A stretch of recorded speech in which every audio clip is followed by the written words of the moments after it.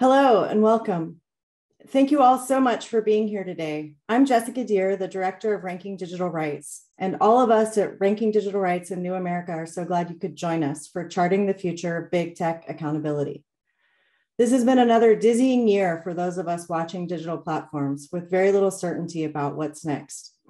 Since our last ranking, we have seen the fallout from the events of January 6th at the US Capitol in terms of prosecutions and also what platforms can do to better prevent and address the abuse of their platforms. Vaccine disinformation became the next chapter in the global COVID pandemic, costing more lives and adding to the growing distrust of our institutions and platforms. New legislation in China, Europe, Russia, India, and elsewhere will have wide-reaching impact as the disparate visions of how to achieve digital transformation and preserve national sovereignty threaten a global interoperable internet. Whistleblower leaks affirmed what so many of us in civil society have suspected for years regarding just how much Facebook knows about the harms it contributes to, whether by amplifying feelings of inadequacy among teen girls, facilitating illegal and human drug trafficking through ads, or not allocating enough resources to effectively moderate content in most of the world. Apple and Google announced big changes to the way they will use our data to target ads, perhaps better protecting privacy, but also solidifying their monopolistic positions. And Facebook has announced its plans, or Meta, to move us all into its metaverse. And since February 22nd of this year, tech companies and a wide range of other companies too have used their economic and information power to aid states in imposing sanctions on Russia's government and oligarchs in Putin's ongoing illegal and inhumane invasion and occupation of Ukraine.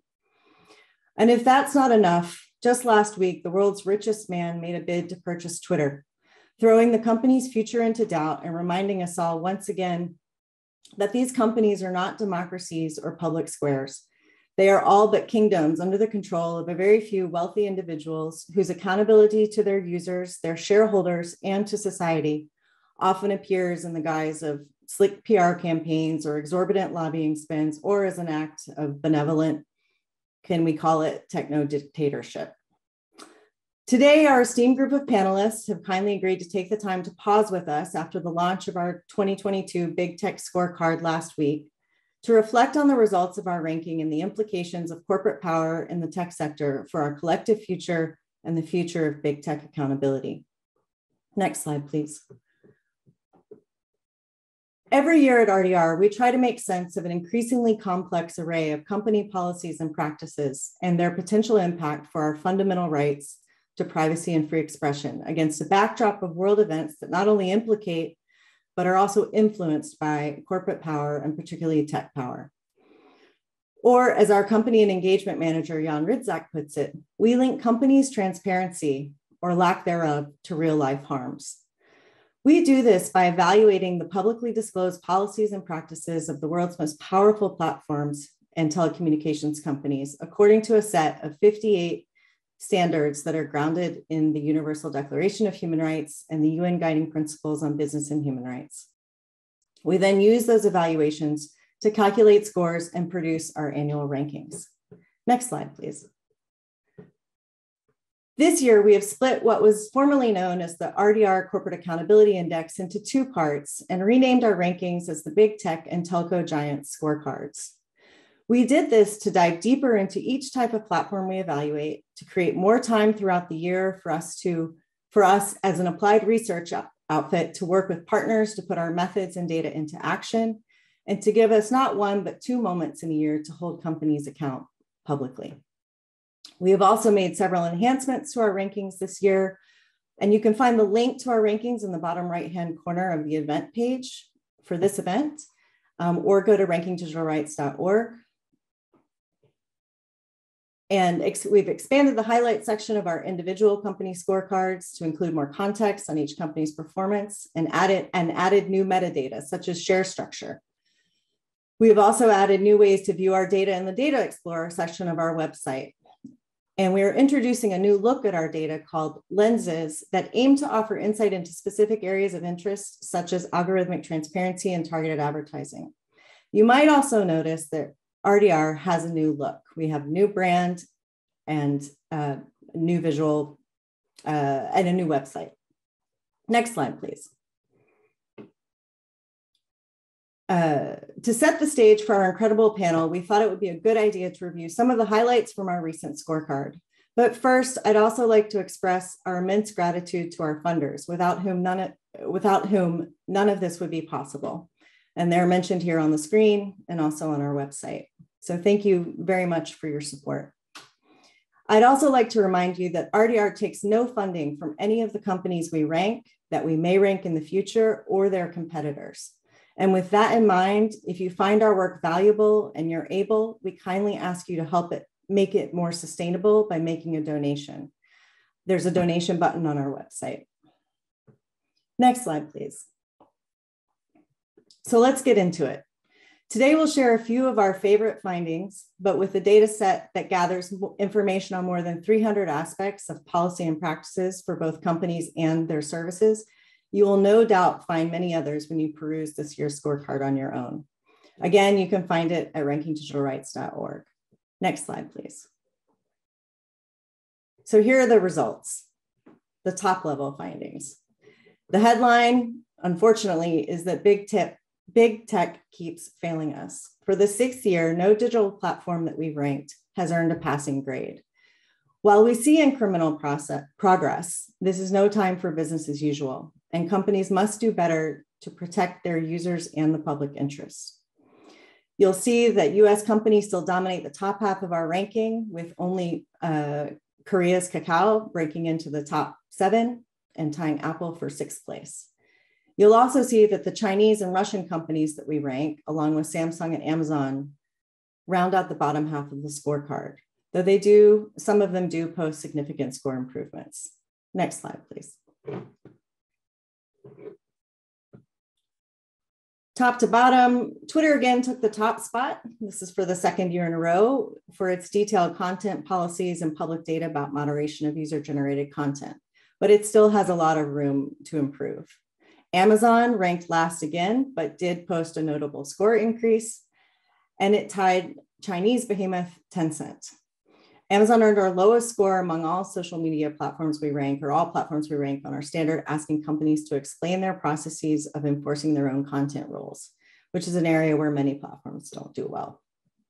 Google had the fewest improvements, and for the 2nd year, and saw its overall score decline due to outdated policies on notifying search service users of content restrictions and encryption for Gmail and Google Drive.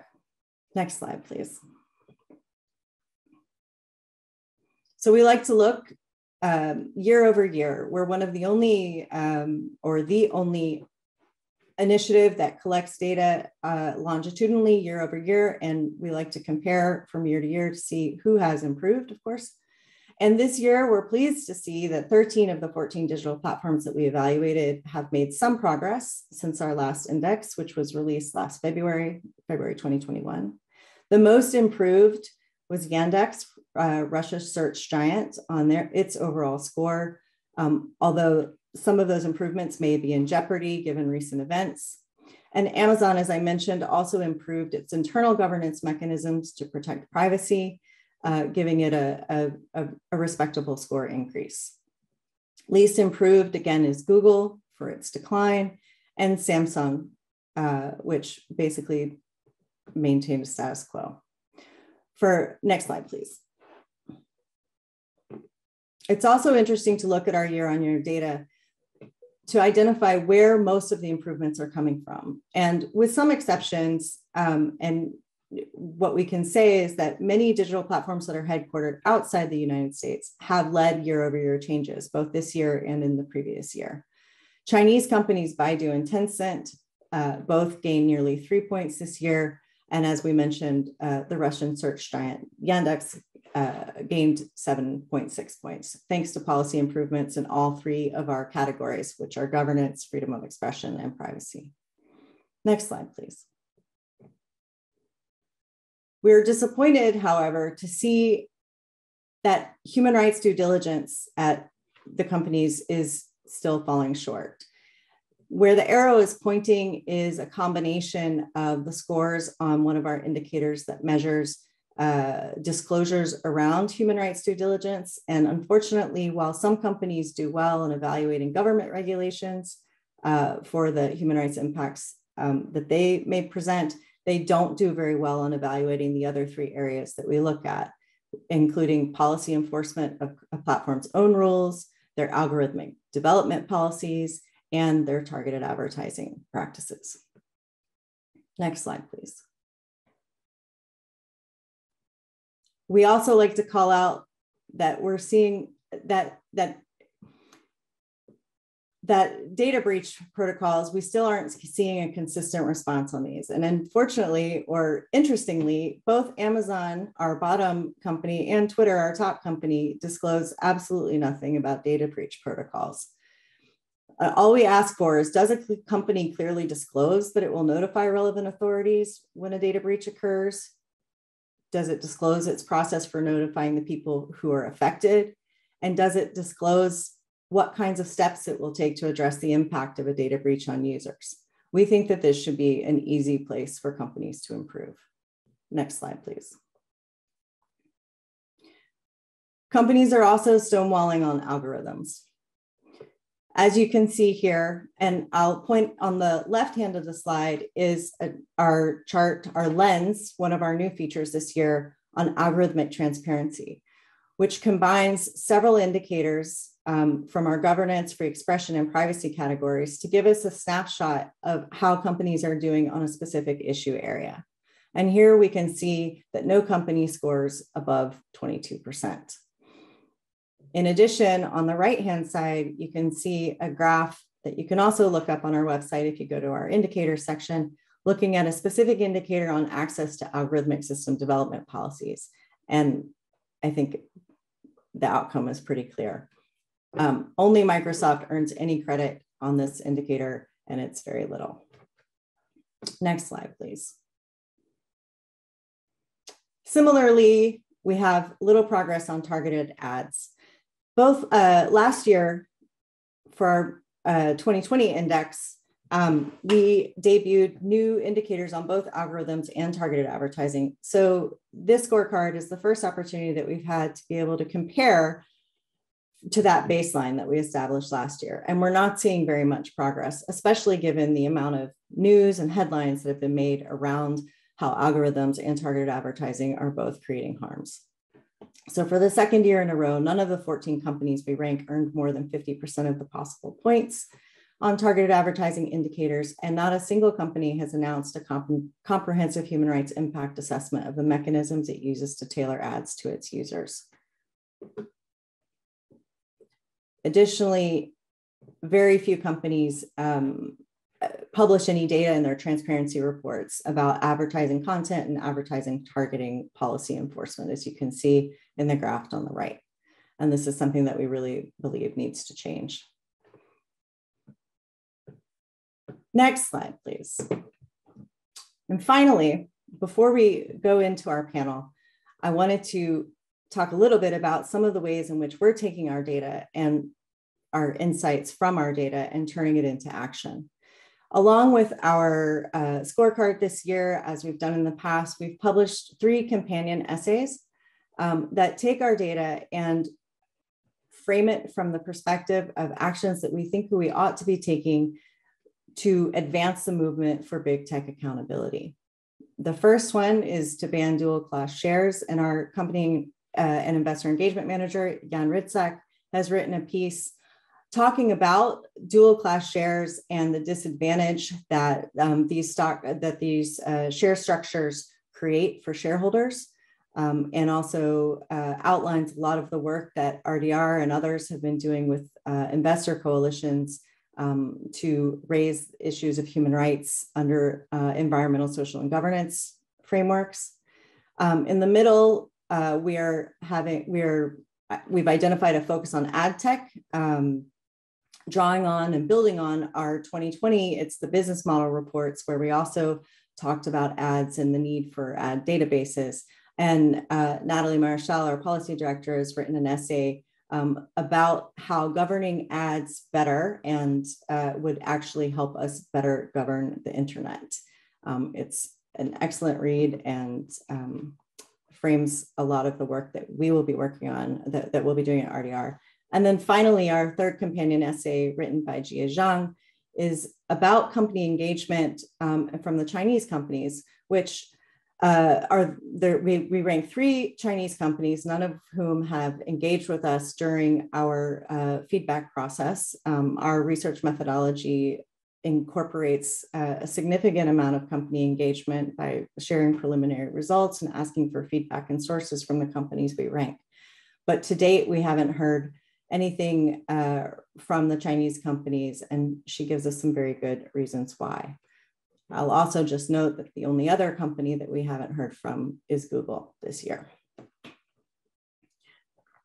Finally, these are some of the ways that RDR sees the future of big tech accountability, but I'll stop here so that our panel can dive into this more. And now I'll turn it over to Dr. Natalie Maréchal, RDR's policy director, who will introduce and moderate our panel. Natalie is an internationally recognized expert on digital rights, corporate governance, and corporate accountability. She has built our policy team over the last year from the ground up, and she was the lead author of RDR's It's the Business Model Report series from 2020. She has testified in front of the US House of Representatives and the US International Trade Commission and holds a PhD in communication from the Annenberg School at the University of Southern California and lives in DC. I'm really pleased to introduce you, Natalie, and for you to take it away. Thank you, Jessica, and thank you everyone for being here. Let's jump right into it. You have our panelists' full bios on the registration page, but I will tell you just a little bit about them.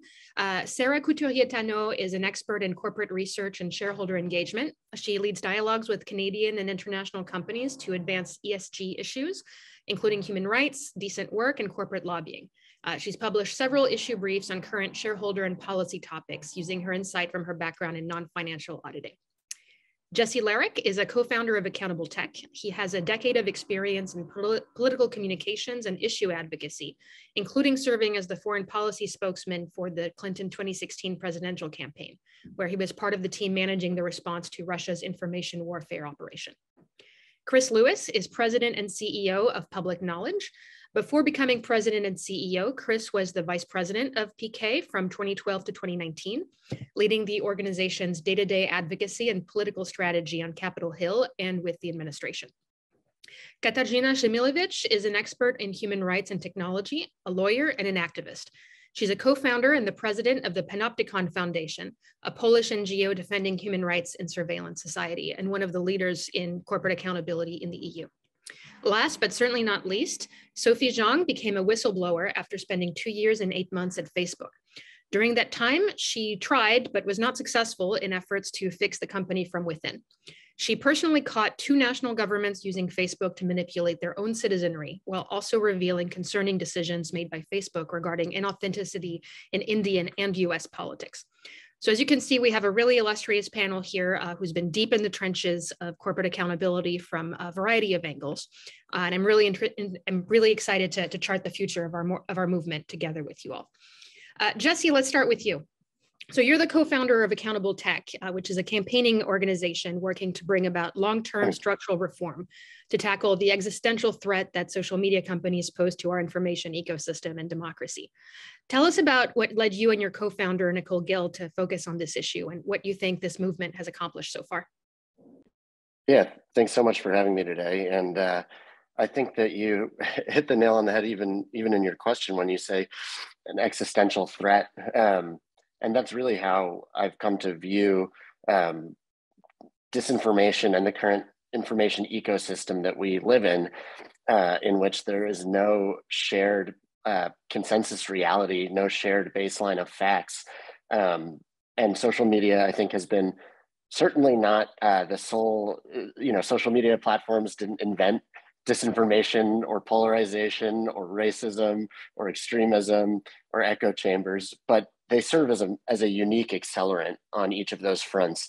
And as the fabric continues to fray and we lose that ability to have cool-headed conversations, to have policy-focused conversations, to have fact-based conversations, I think democracy is day by day at more and more risk. And so we felt, that this was an issue area where I think people are starting to recognize that on every issue where they want to see progress, disinformation and the information ecosystem serve to thwart that, because it is this intersectional issue. It's very hard to win arguments or have a functional democracy or have productive conversations if you cannot even communicate facts, if you can't reach people, if everything is being sort of filtered and warped through a lens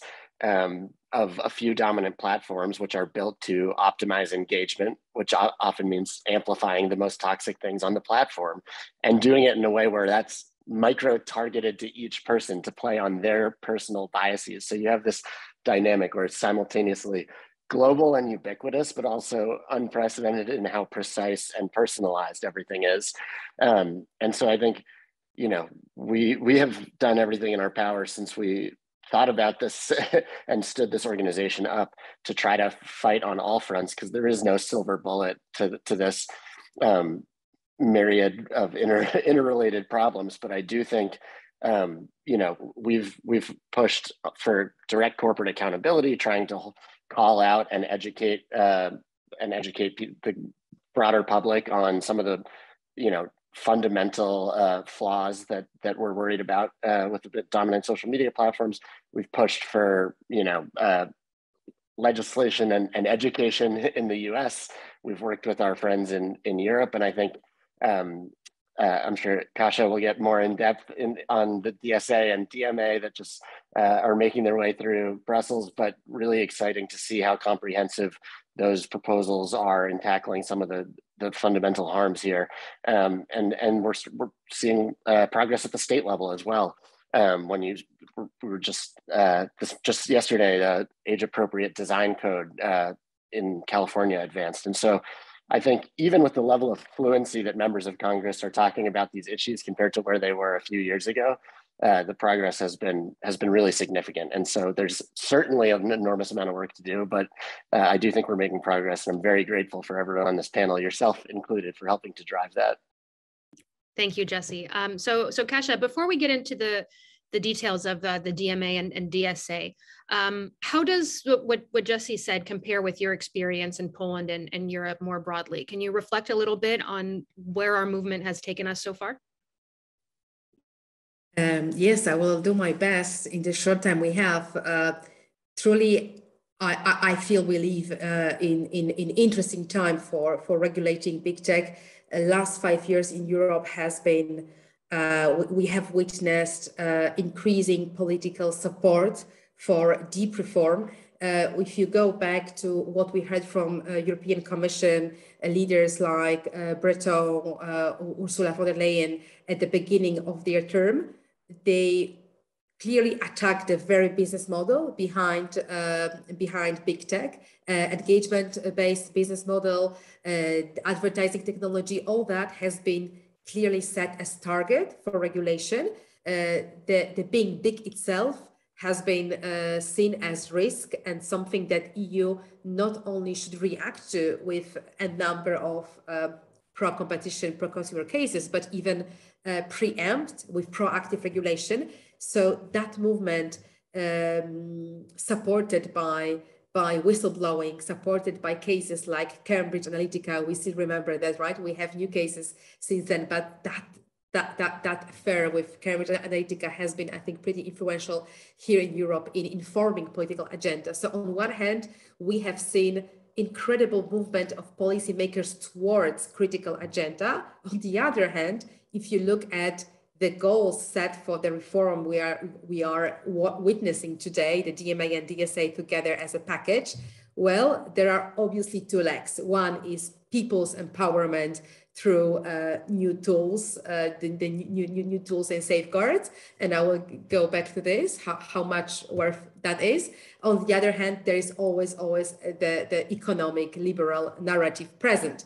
And no surprise, the deeper we go in the reform, the longer it takes. It took 2 years to work out details. the bigger the impact of the market logic. So it's sad, but it's also realistic to say that after 2 years in the making, that regulation has been to a great extent influenced by big tech's lobbying, and the most revolutionary aspects of it, the biggest promises, have not been implemented at the end. So the EU is obviously much further ahead than the US in regulating big tech.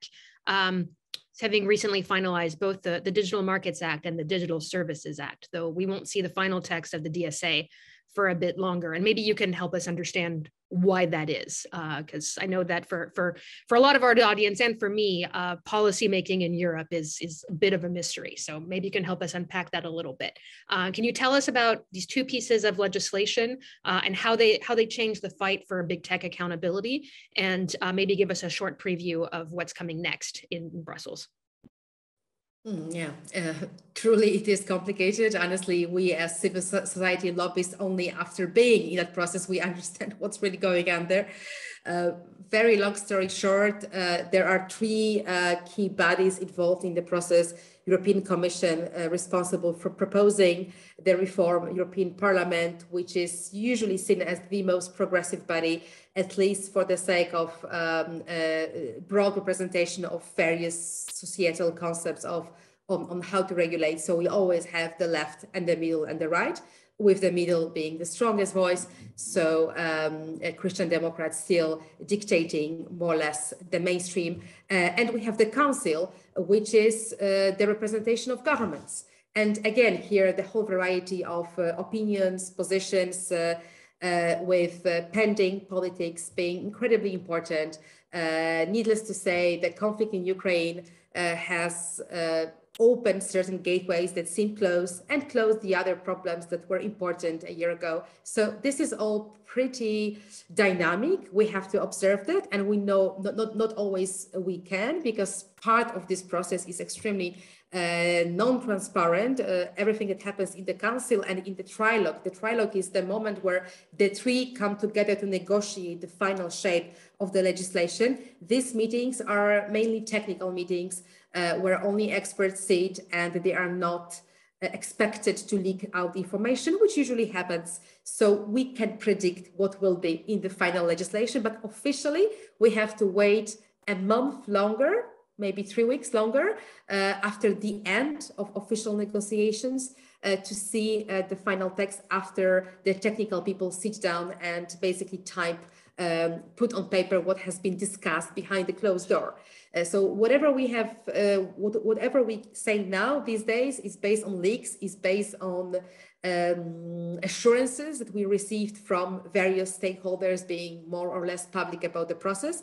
Ironically, the negotiating, the meeting where the negotiators lasted until 2 a.m., well past midnight, but around 12 in the morning, Commissioner Breton already published on Twitter the whole stream explaining what has been won. So, well, the intransparency, the lack of transparency does not prevent PR from happening as usual. So this is how it goes. People comment on this reform without really seeing the text yet. Okay, so maybe it's best to hold off on a deep analysis until we actually see the text then. So what about the US? Chris, what's the state of play here, and what can civil society do to pressure policymakers on this front? Might we actually achieve some degree of tech accountability through legislation or regulation in the US this year? What do you think? I think it's challenging, and congratulations, Natalie and Jessica, on the latest report. It's fantastic work. I'm optimistic in the long run. I'm pessimistic in the short run. I think we're further behind, as you noted, we're further behind Europe in really understanding where we want to go with accountability regulation in the US. And so I think we need to pick up the pace. Unfortunately, what we've seen in the United States and in Washington so far is a lot of focus on small one-off fixes to specific things that legislators have seen in the news. Some of these, we support public knowledge, and I know others here also support, but what we aren't seeing is a real framework approach like we're seeing in Europe. And in the long run, that's where I think we need to be. And so hopefully what we'll get out of some of the one-off proposals that we're seeing around privacy and around competition policy and antitrust and algorithmic oversight, hopefully that will form the basis of how people understand what accountability should look like, and we can move towards more of a framework approach that we're seeing in Europe. That's my hope. There's some real challenges that we face. Unfortunately, I think some of the biggest challenges we face in the United States are really political and ideological, given the atmosphere in Washington these days. The ideological divide means that it's very difficult for folks to agree on things, and that's seeping into a lot of the debate. For example, in the United States, we know that we will face in tech accountability the challenge of making accountability work with the First Amendment and First Amendment protections. But unfortunately, we've also at the same time over the last few years seen a real breakdown of the consensus in the United States of what the First Amendment means, what free speech and free expression protections are and should be. And that a lot of that comes out of broader political fights that are really not related to tech policy per se, but unfortunately it's impacting where people see, how people view harms online and what solutions they'd like to see.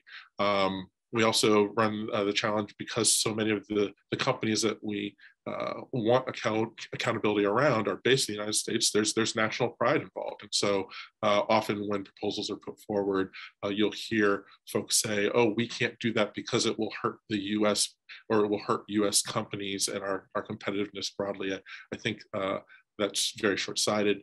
And hopefully we can, as civil society, help build back our consensus on what the First Amendment and what free expression is and should be. Also build consensus on what basic understanding of accountability should look like.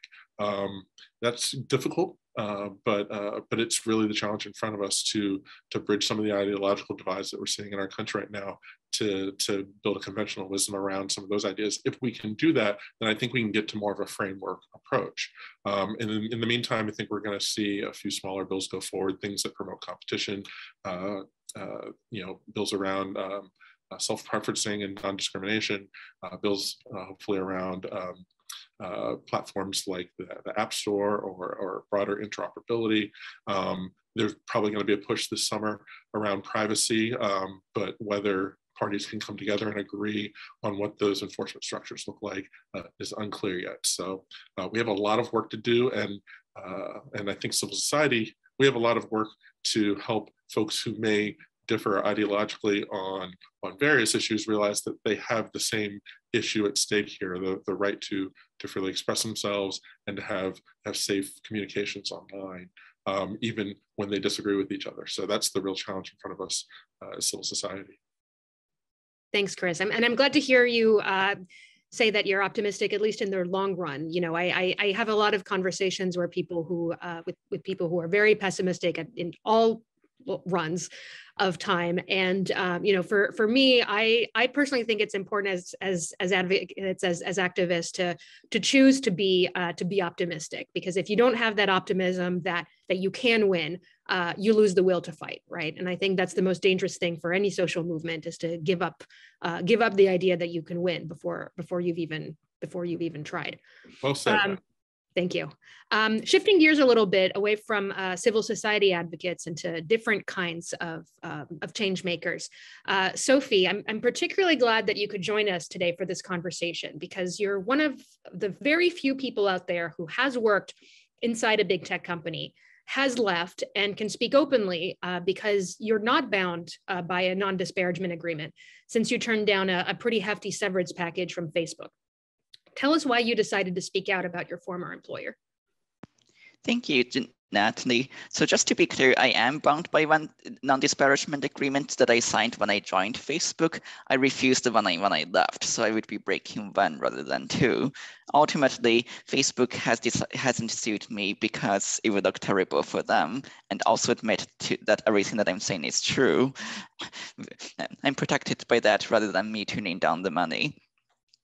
So anyways, I worked at Facebook for 2.5 years. In my time there, I caught two national governments red-handed that were breaking Facebook's policies on vast scales to set up fake personas purporting to be their own citizens to mislead, harass, and otherwise repress the fellow citizenry. These were very clear-cut cases in which there was absolutely no moral nuance. It was no one was defending these cases on the merits. In other cases, you can say there are real questions at stake. What is the right decision here? Do we know for certain? But none of those were the case here. And Facebook still took almost a year to act in the case of Honduras, and more than a year to act in the case of Azerbaijan. Ultimately, I recently knew that I was doing this was all in my spare time. This wasn't my actual job. No, this was no one's actual job. I had no special training in this area. I'm certainly not a super genius. And the reason that some random person out of grad school at her second job, was able to catch two national governments red-handed with no training and no expertise and not being a genius is simply that they were the low-hanging fruit. No one had bothered to look at them before, so they could be lazy. Ultimately, you can't fix a solution without knowing that you can't fix a problem until you know it exists in the first place. And right now, on many issues, only Facebook knows precisely what is going on within Facebook, the platform. I don't think it will be a surprise to anyone to say that Facebook is a company. Its goal is to make money. And at the end of the day, we don't expect Philip Morris to have a division that tries to make cigarettes less addictive, or Philip Morris to have a division that reimburses Medicare every time someone gets lung cancer. The very idea is a bit ludicrous. Imagine a world in which Philip Morris knows that cigarettes give people cancer, but Philip Morris is the only person who knows, and Philip Morris is the only group that has any chance of finding that out. In that situation, I think it would be very important for someone from within the company to come forward. And so that's precisely what I did, and I'm still doing today. Well, thank you for your whistleblowing and for your activism, Sophie.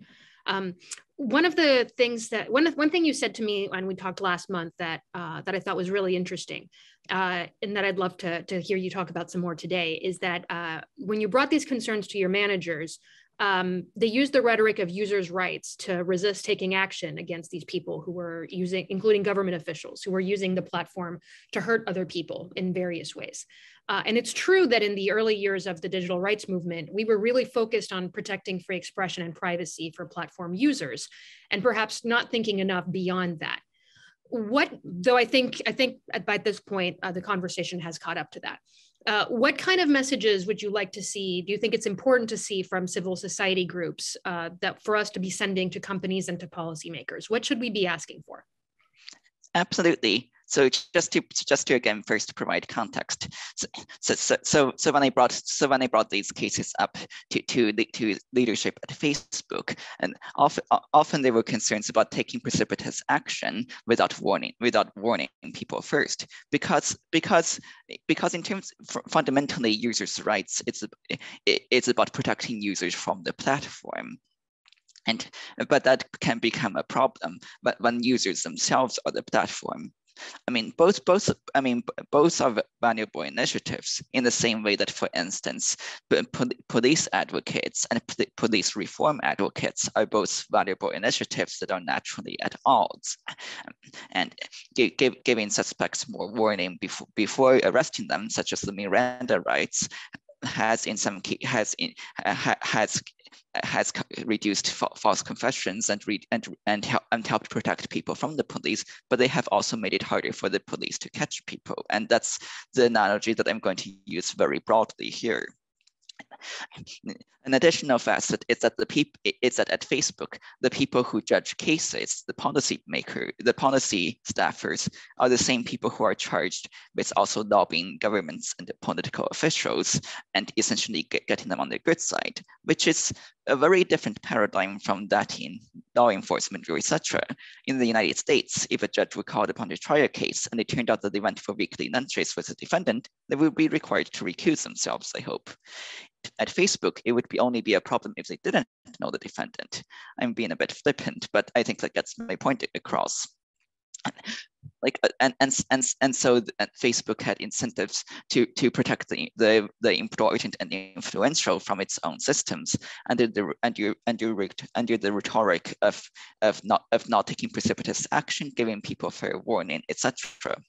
And like you said, that goes back to the initial viewpoint on accountability for tech platforms, that it was about accountability for the platform and protecting users from them. I think that, like I've read the criteria that RDR uses, and my understanding that most of it is focused on the platform's own transparency about what measures it takes against users, what protections users have in terms of privacy, in terms of enforcement, etc. And so right now it doesn't do much coverage of the other facet, which is protecting users from other users, protecting users from violations of platform policy that are not being enforced or carried out, which I believe is equally important, because right now there is not much transparency or visibility into this. So frankly, it's something that I believe would be a good idea for RDR and other similar transparency groups to do, would be to essentially do red team style penetration tests.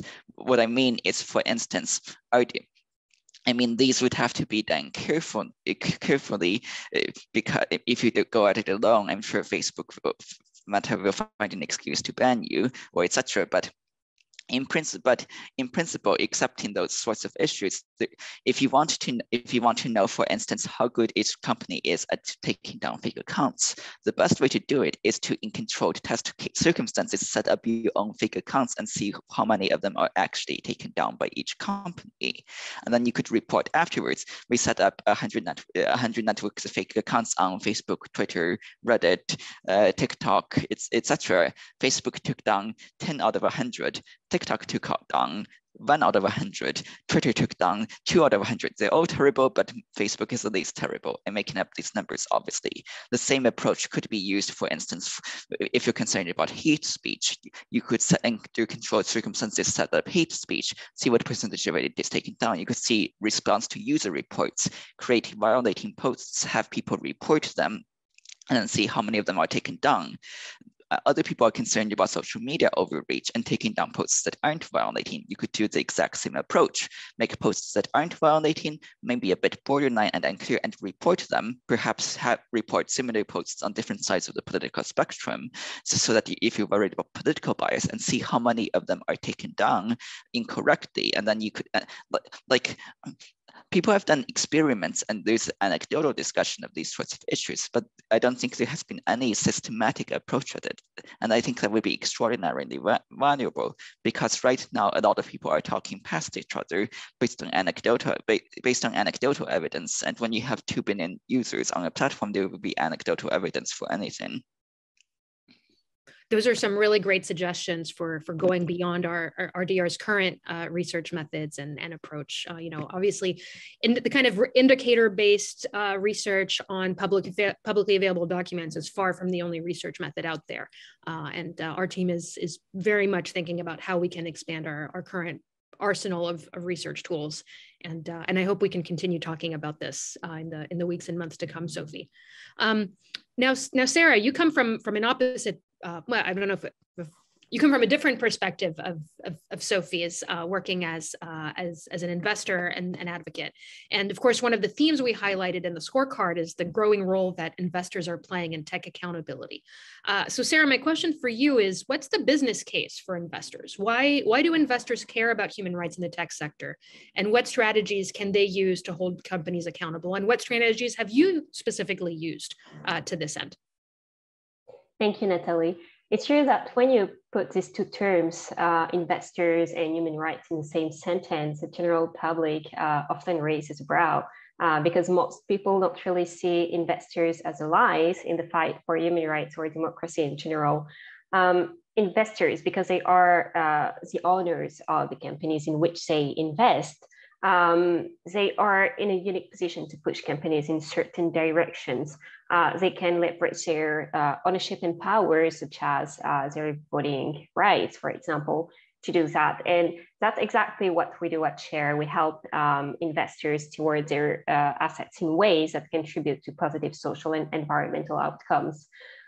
So now, while it's true that the idea, that profit should be the only externality investors should look for when taking investment decision, this idea is very prevalent. Sorry, that was my point.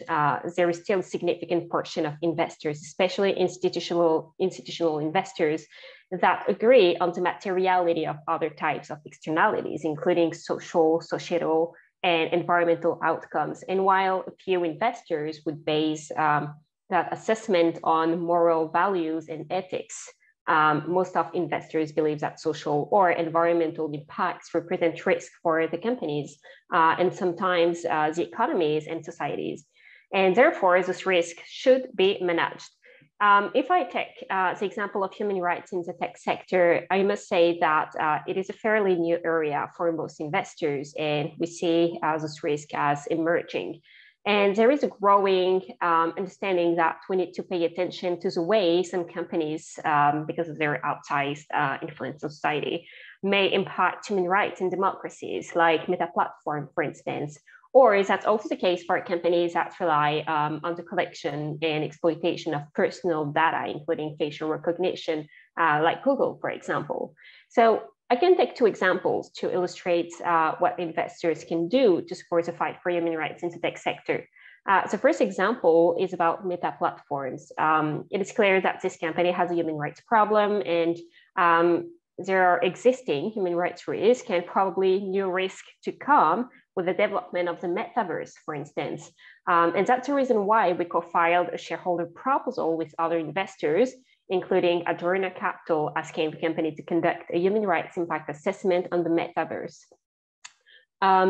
So this proposal will be voted at the next AGM. And basically, the rule is that if a majority of investors vote in favor of this proposal, good practice is that the company should implement the proposal.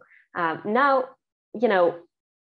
Meta Platform is a bit strange because, as investors, we believe that this risk or human rights risk are amplified by the company structure that concentrates most of the power into Mark Zuckerberg's hands, because it has a double function of CEO and chairman.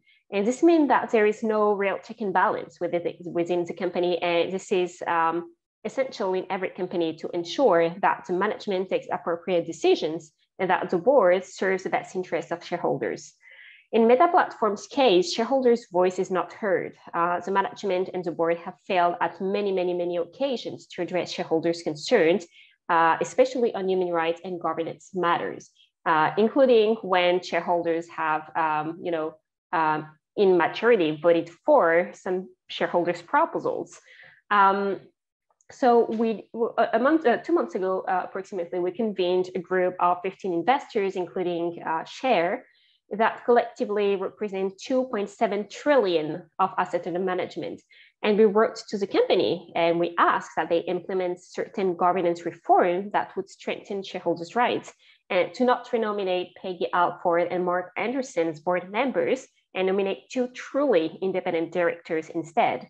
So the company ignored our call so the next logical step for us was to recommend every shareholders to vote against those 2 directors, to send a clear signal to the board and the management that we need change, and that change needs to happen now. So Meta Platform AGM will be at the end of the month. So we'll see the result of this vote. Usually we consider that this kind of vote is good when more than 10 to 15% of shareholders voted against directors.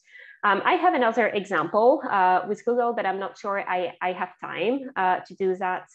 Do I have time? Yeah, I do. Okay, so I like to use the other example of Alphabet. So with the support of the Ranking Digital team, we designed and filed a shareholder proposal asking the company to conduct what we call a human rights impact assessment to identify and address potential human rights risk that would be created by Alphabet's new advertising system called FLOG.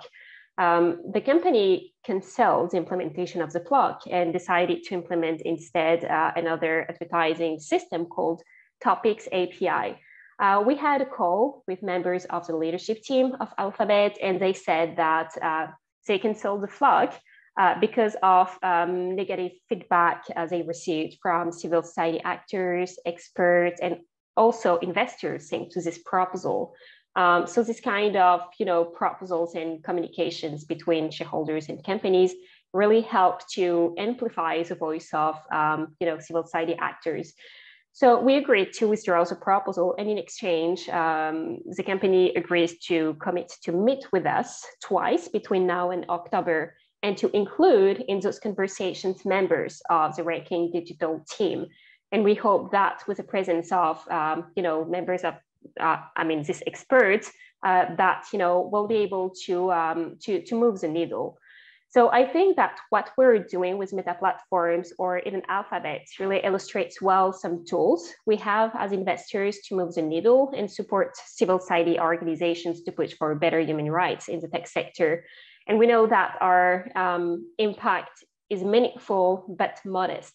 But I believe that in these circumstances, all hands on deck is a necessary approach, and investors should play their part. Thank you, Sarah. And I want to remind the audience that we welcome your questions. You can submit them using Slido, which is the box located to the right of the video. So very much looking forward to your questions. And I am going to start with an audience question for Sophie. Sophie, why do you think America focused more on the whistleblowing and from Frances Haugen on what she found versus what you identified, given that you blew the whistle first? Why do you think her whistleblowing had more take up with the public discourse in the U.S.? I'm not a public relations expert, so it's just personal speculation, of course, not an expert. My guess is that it's a combination of factors. First, that Frances spoke to issues that were more broadly interesting and intriguing to Americans, such as, for instance, teen mental health crisis, which, I mean, I frankly think that it's more relatable to most Americans than abuse of Facebook by dictators in Honduras or Azerbaijan. And even when I came forward about decisions made in the United States, that was mostly a sideshow which did not get much pickup. The second aspect I'd point to is that, frankly, I was probably pretty naive when I came forward. I thought I would just go out there to talk to everyone, and they would decide on their own whether to listen to me or not. Frances took a more proactive approach of getting PR support and etc., which frankly was a lot more effective than what I then did, which is why PR people get paid in the first place, I suppose. I mean, by now it's a bit too late for me, and being essentially unscripted and doing everything myself is essentially my brand now. So I'm running with it. I do find it a bit funny how some people criticize Frances for being too prepared and poised and scripted, and then they turn around and look at me and say, "You can't trust her. She stutters. She has an accent. She's not prepared enough." I mean, ultimately, some people will criticize the messenger when what they dislike is the message itself. Yep, I think that's absolutely on point. So in her presentation, Jessica talked about a lot of the big dramatic events of the year that implicate big tech accountability, and we probably don't have time to cover all of them today, but one thing I want to make sure that we really do talk about is Russia's invasion of Ukraine, and obviously big tech is not responsible for Putin's regime and the long history of Russian imperialism. That's not something we're going to pin on big tech platforms, but that they are nevertheless implicated in how this conflict is playing out and how this invasion and brutal occupation is playing out. And Kasia, I know you're quite close to the situation, being in Poland and being active in your Eastern European activist networks. What can we learn today? What can we learn about how big tech companies operate today from their recent actions in Ukraine, but also in Belarus, Russia, and the broader region? And how should that influence our collective advocacy agenda? I'm happy to say that in terms of our agenda, the civil society agenda, including certainly what ranking rights has been saying for ages, we do not need to correct anything. We have been saying this from the very beginning of that conversation. I think that business model is the problem, and business model needs to change. The problem is that policymakers, even when they say they are ready to regulate, as they have said in the EU, and they have declared war against big tech's abuses, they are still not exactly ready to attack the core of the business model, which is based on people's engagement, is based on exploiting users' attention, is based on making money from observation, from behavior observations. If we don't attack that, we will not change the machine behind disinformation or war on information that has escalated nowadays in my part of Europe. So it wasn't good news for our movement when we have seen that in the first weeks of war, everybody, including governments, has basically targeted big tech as the solution, asking them to clean certain disinformation agents from the internet, to block certain accounts, to block certain people or Russian agencies from speaking publicly, as if it was a way to solve the problem, while we all know that the solution is much, much deeper in the engine of this platform. So speaking to that problem, I can only quickly indicate what we are hoping for in the DSA that might prove to some extent useful in solving that problem, but not radical enough. First thing, which is also very interesting in the context of what has been said today, we will have a much more robust risk assessment mechanism in the DSA, meaning that platforms themselves will be expected by the regulator to self-assess risks caused by their business model, including the way they target ads, including social media algorithms, and impact of these algorithms and their moderation practices and their targeting mechanisms on democracy, public health, cybersecurity, everything that matters. If they do these risk assessments right, we will no longer need whistleblowing. Obviously, it's just a joke. I know they will not do that well enough because they have no interest to do that well enough. But at the same time, we have European Commission vested in strong enforcement measures, able to force a better risk assessment. And more interestingly for us here, we have new rights for civil society and other independent experts, including so-called vetted researchers, to demand access to data about all these mechanisms that operate inside of large platforms. So hopefully we will be able to question risk assessments when they are not done properly, and demand real data about how, for example, social media recommender systems or targeting algorithms operate, what type of data they take into account, what type of optimization targets, the big tech users and all that. So hopefully this is a foot in the door for us in Europe and hopefully globally as well, to demand more accountability. Finally, again, not radical enough, but interesting measure, there will be limitations on how big tech can target people. In Europe, we wanted to prohibit essentially the use of observed data about humans, because we believe that hardly ever people would authorize behavioral observations to be used against them, to manipulate them with the use of sponsored content in general. Unfortunately, that proved too radical in the debate we had in Brussels, but what we want is a partial ban on the use of sensitive data, including observed sensitive data, and any data about children. So again, not radical, far from what we wanted, but a foot in the door of changing the most toxic aspects of that business model. Right, and of course, you're referring to a ban on surveillance advertising, which is something that I know that Accountable Tech and Ranking Digital Rights both support. Now, here's a question from the audience, and I think either Chris or Jesse could take it.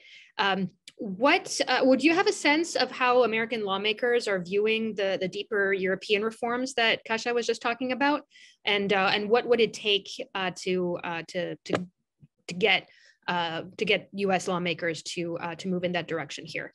Question for either of you, and if the other one wants to build on what the first one says, please go for it. Yeah. Do you want to? I'm happy to jump in first, and then you can say something more eloquent after me, Chris.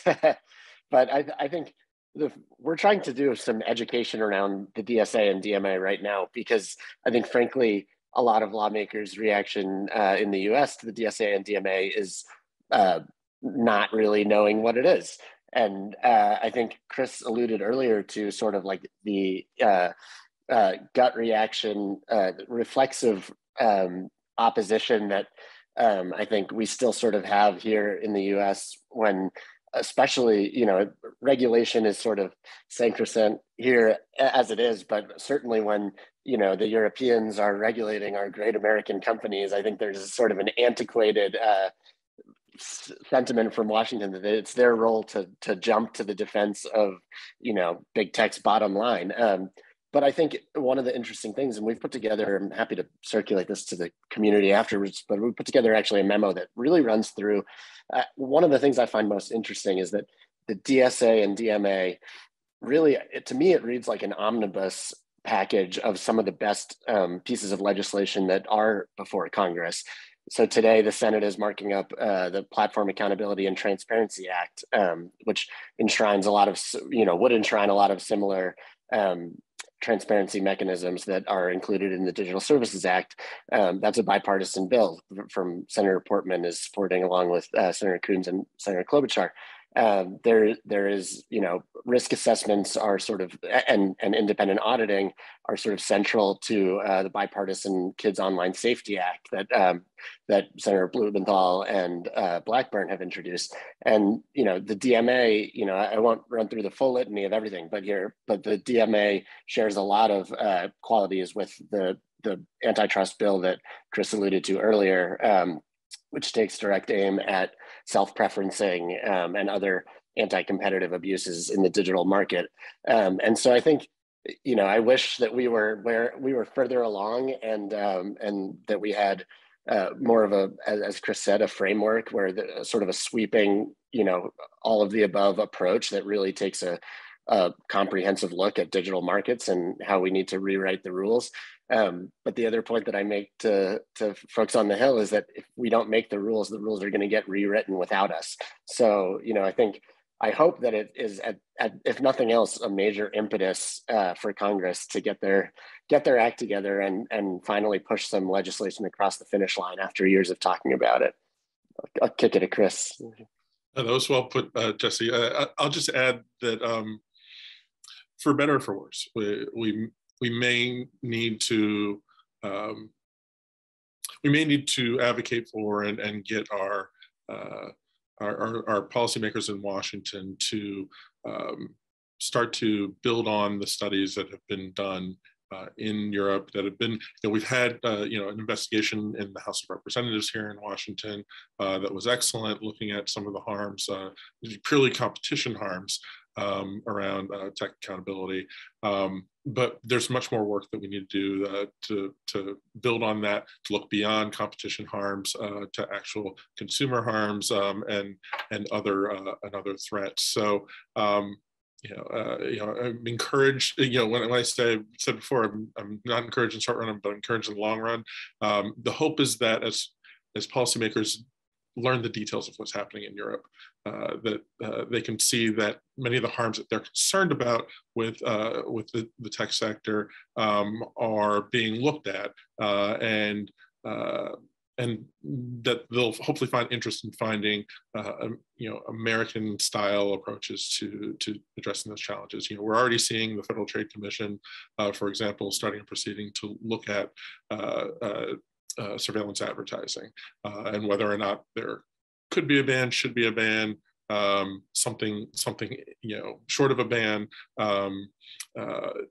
These sorts of analyses and studies are important. This is why we've called for years to have an expert digital regulator for tech platforms, because we're just not seeing Congress keeping up with the pace of technological change and changes in the marketplace. And so while there is increasing interest, I would hope that the work at the FTC or the empowerment of an expert regulator could go a long way to creating the sort of trust in the analysis of the marketplace that our policymakers in the US will trust, rather than feeling that there's somehow a threat from the European analysis to American companies. When we hear American legislators talk about digital harms, they're often the same ones they're seeing in Europe, but then somehow this protectionism comes about, and we just have to find our way around that. Natalie, I think you're muted. Katarzyna, you have a question? Just follow up to what Chris just said, would be really extremely helpful for the debate we have in Europe to gather more evidence from the industry of how alternative, more ethical business models play out in practice. We feel here in Europe that there is this Stockholm syndrome we observe, especially with electronic media, who for ages have been critical of what the big tech's business model demands from them, driving the quality of journalism down and making electronic media more and more economic dependent on clickbait, on the sensational emotional content, everything we rightfully criticize, especially in the times of information war. But at the same time, nobody seems to believe that the alternative, economic alternative is viable, that we could move to contextual ads or profiling people based on their consent, as if there was no economic evidence to back these claims. It's very difficult for us, civil society, to come up to industry and say, hey guys, we know better. We will now tell you how you do your business. So it's more likely that we just say, what are the red lines on civil society side? What are the safeguards? What are the prohibitions that we want the business to observe? But it is ethical and correct when we say so, but not extremely efficient if you want to convince policymakers to say, yeah, we are ready to execute the ban. So any reliable evidence coming from US backing that discussion against surveillance advertising would be extremely useful. Thank you for that. Another really serious, all these news developments are very serious, right? Otherwise, we wouldn't be so concerned about them.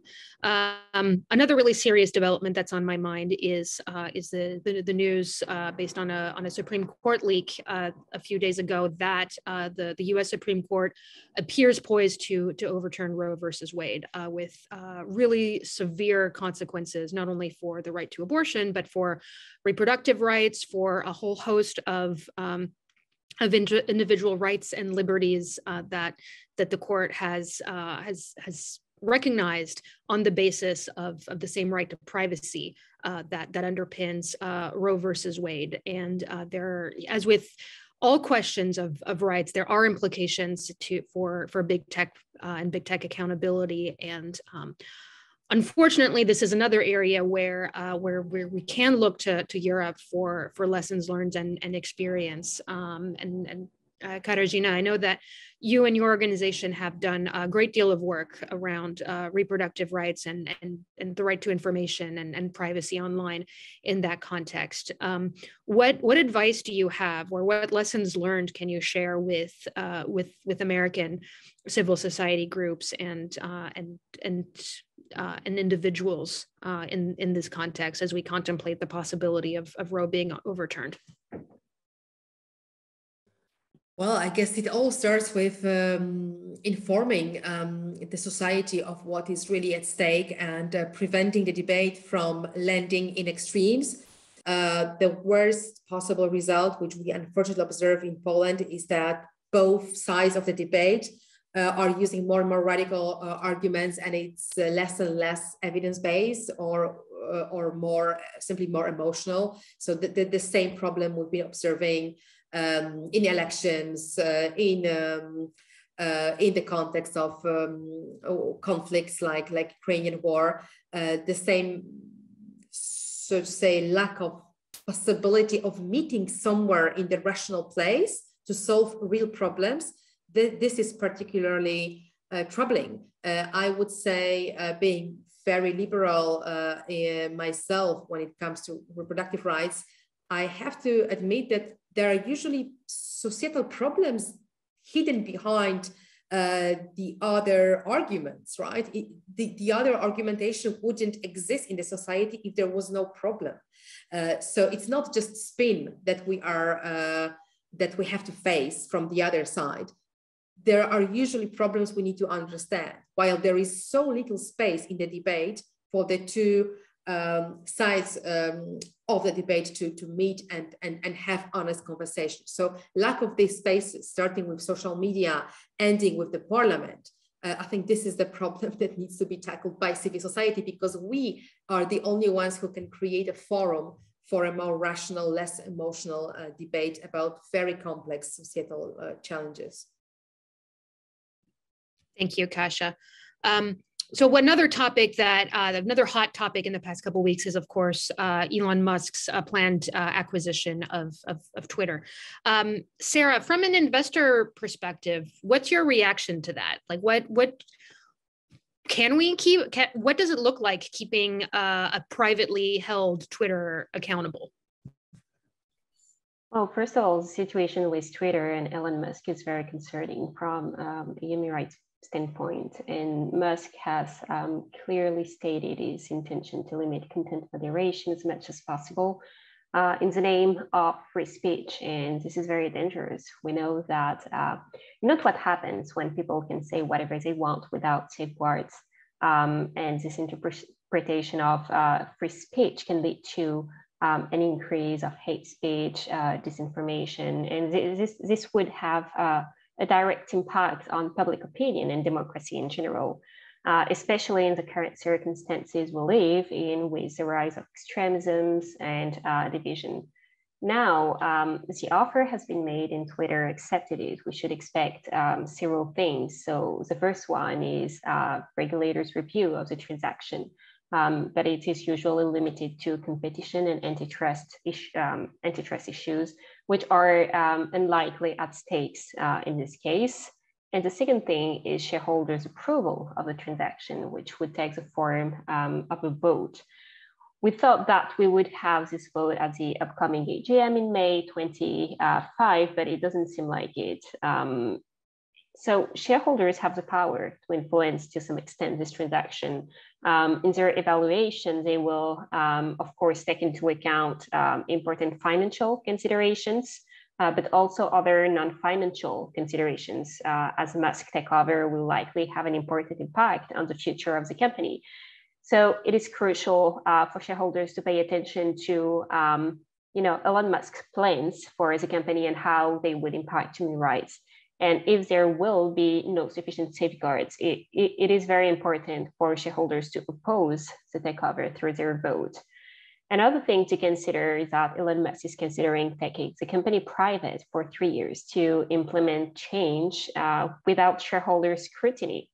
So some would argue that it would make these changes more efficient because there wouldn't be shareholders to analyze, challenge, and approve or disapprove the company's plans.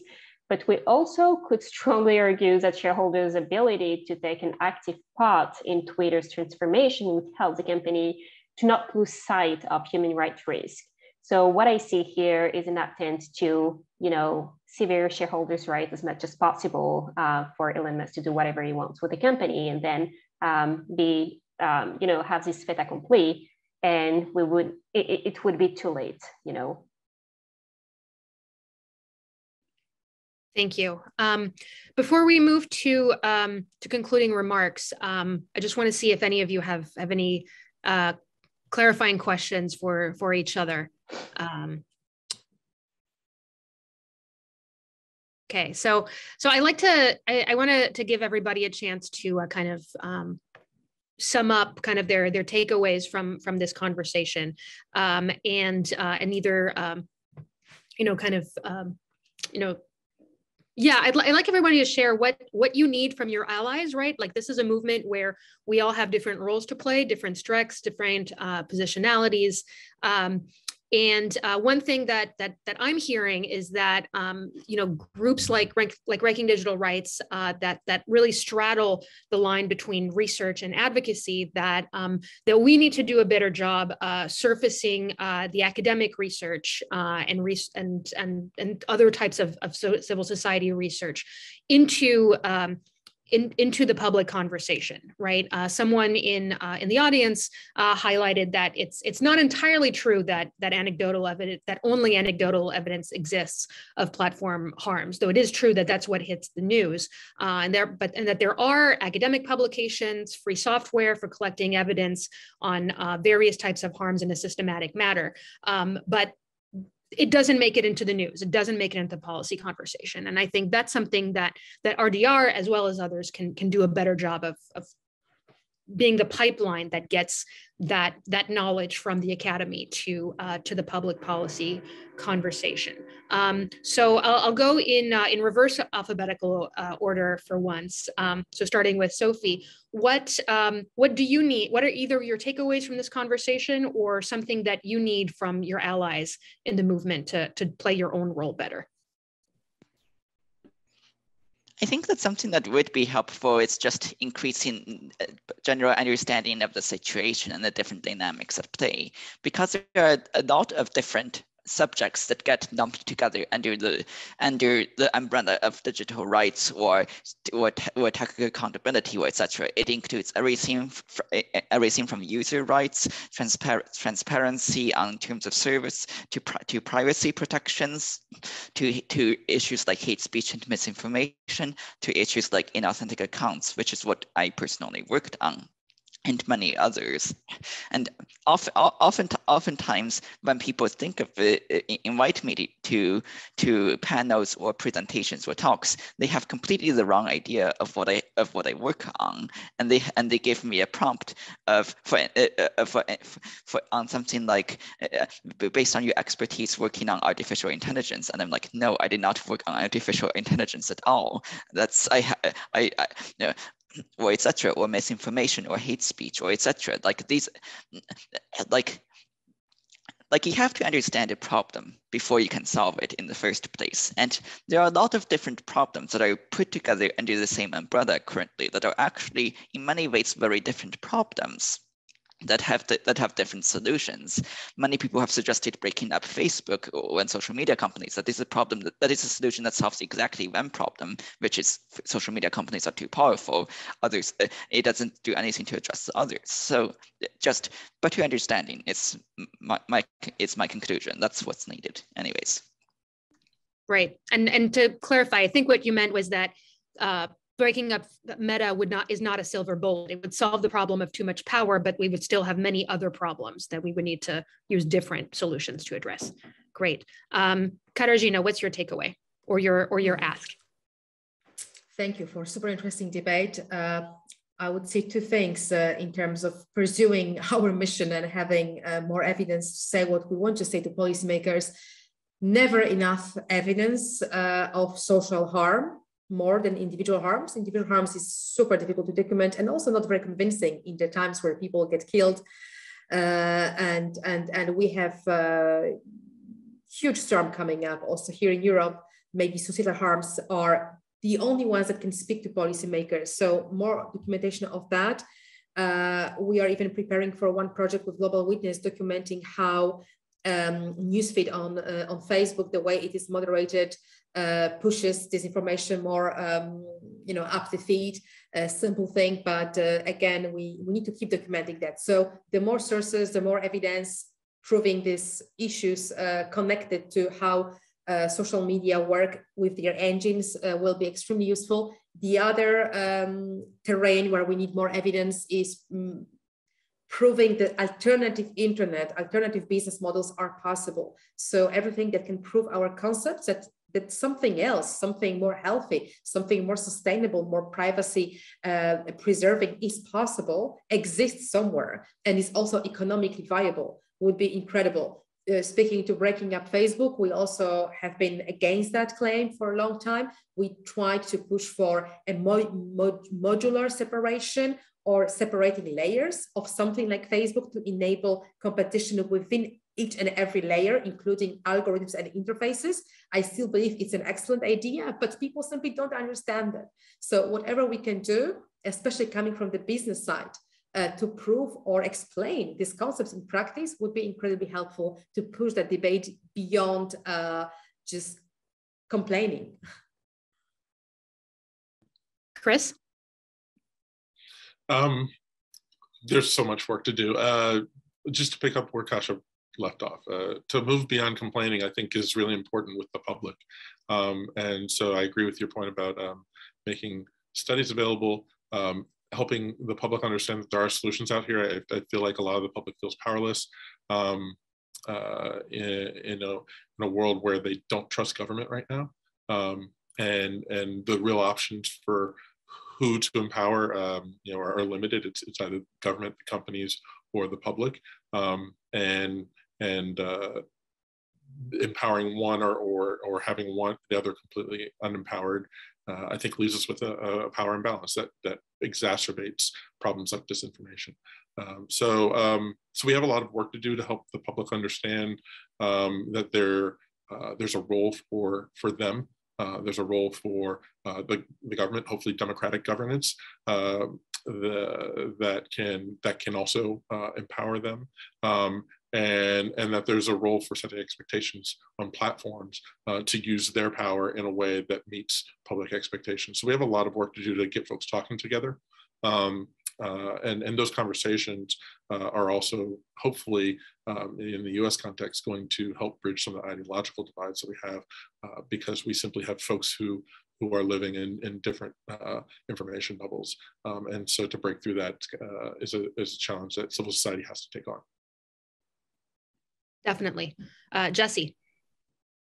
Yeah, I mean, I think just to continue building on what Chris was just saying, I mean, I think we all have work to do in terms of continuing these dialogues outside of our own echo chambers, not just on social media, but we have a tendency in the advocacy world to talk to ourselves, and it might feel good, or it might be a fun way to spend time sitting around and debating these things with people who agree with us, but it's not a good way to make progress. And I think in particular, especially being a straight white man, like I've been in a lot of rooms where there's so many people, especially on this issue, I know this is pervasive across society, but especially on tech issues, where the whole room looks like me, and we're sitting around talking about how to protect people from online voter suppression. And I'm like, so and I think until we do the work to make sure that like everyone, that we're doing the outreach, doing the education, doing the coalition building that is really necessary to make progress,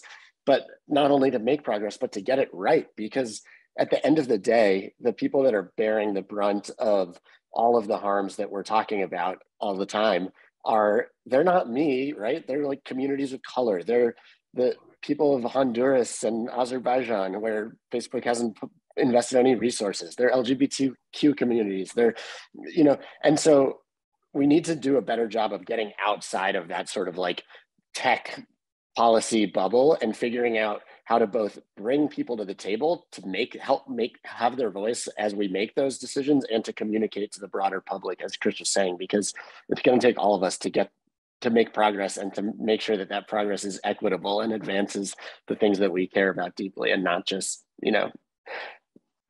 more of the status quo.